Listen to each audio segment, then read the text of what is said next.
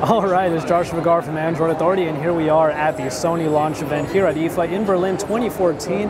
And here we have an entry-level, it's probably the best way you can describe it, entry-level Xperia smartphone in the Xperia E3. Now, the E3 right here does have quite a bit of the same type of design language that you would have in the Xperia line of smartphones anyway. You have that rounded look that was mostly introduced in the Z3, and it still has a pretty thin profile all around, but it is a smaller offering. As you can see, I'm really grasping it pretty easily in my hand right here. But it still does have quite a few of the same design language choices around here, like the big silver power button and the volume rockers right underneath it. Now, these phones do still have the same IP certification, so you will be able to douse this thing and drop it and not get any dust inside either. It will get pretty much the same type of protection that all of the other Xperia phones have, but aside from that, a lot of the specifications are going to get a bit of a bump down.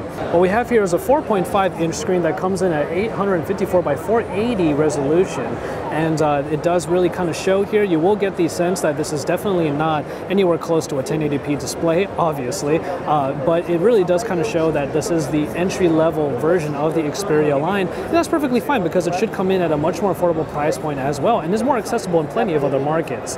As far as the actual performance goes, you have the Snapdragon 400 on the inside, which comes in at 1.2 gigahertz. And from there, the Adreno 305 graphics, along with 1 gigabyte of RAM. Now, you are going to get up to 4 gigabytes of memory inside of here, but you will also be able to have 32 gigabytes in a micro SD card. Underneath the surface, we will also get a 2,330 milliamp hour battery, but if you look in the settings right here, we still get the same power management options that are available to really get the best out of this battery and really provide the best longevity that is possible. You have the stamina mode, the low battery mode, and even more in order to make this phone possibly last as long as maybe 3 days or so. Now, as far as the software experience goes, you still get the Xperia UI that brings a lot of the features that you've come to expect from the Xperia smartphones already. You get the same sort of motif around here with the home screens, the app drawer, and the recent app screen, which is where you have one of the mainstays of the Xperia UI, and those are the small apps. Now, these are just small overlays that go on top of your current workspace that allow you to get very small tasks done, like let's say this calculator that is right here, and they are easily accessible from the recent app screen and are easy to use on top of everything that you're already doing. All right, let's go ahead and jump on over to the back, and we have that camera. Now, we are looking at a 5-megapixel rear shooter, and you will see that there is no dedicated camera button, which is a little bit of a bummer, but the camera experience otherwise should be pretty similar, only it will have a lower resolution. I do have the viewfinder up here already, and we're taking a look at that. You do have quite a few of the modes that are available on the other phones already, including the AR effect and the creative effect as well.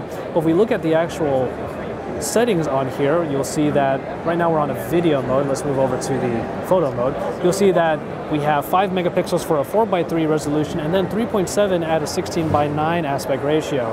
So those are the sort of settings that you will be able to have when it comes to this camera. Now, we imagine it's going to be a pretty decent camera for 5 megapixels, as Sony does a pretty good job with their camera optics. But in reality, what we're looking at here is just an easy way of getting into the Xperia line without really sacrificing too much of the quintessential Xperia style and experience. We do get a great design language here that provides a lot of what you would see in the Xperia Z3 and its subsequent other iterations, but this time in a much more affordable and a much more accessible package for those of you who don't need to be on the bleeding edge in order to enjoy what you have on your smartphone.